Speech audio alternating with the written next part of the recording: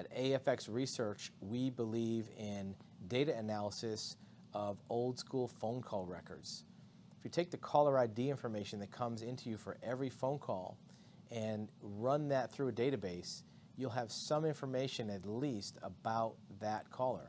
You'll at least know the state they're from. You probably know the region they're from. You'll know if it's a cell number, a business number, or even if it's an individual using a landline, which is a lot less common than it used to be. But by running those call records through a caller ID box to suck out the raw data from that ANI, the automatic number indicator, you can save that for a long time. And then if you match it up with your client records, you know which ones of those are current clients, which ones of those become clients. If you can go back historically and run your client database through the phone call records historically, you'll get an idea of how many times a person may call in prior to actually doing business with you.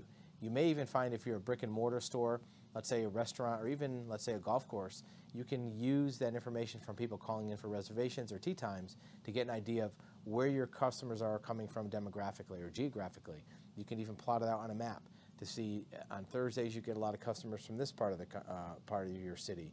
Maybe on Friday afternoons you get a lot of customers from here. It may have to do with traffic on the roads. It may have to do with maybe the direction of the street that you're on.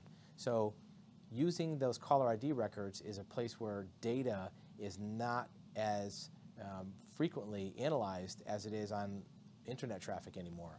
But phone records are a really important way to keep track of your customers and knowing where they're coming from, and more importantly, when they're reaching you. If you have more questions about data analysis as a part of marketing, you can reach us at AFX Research.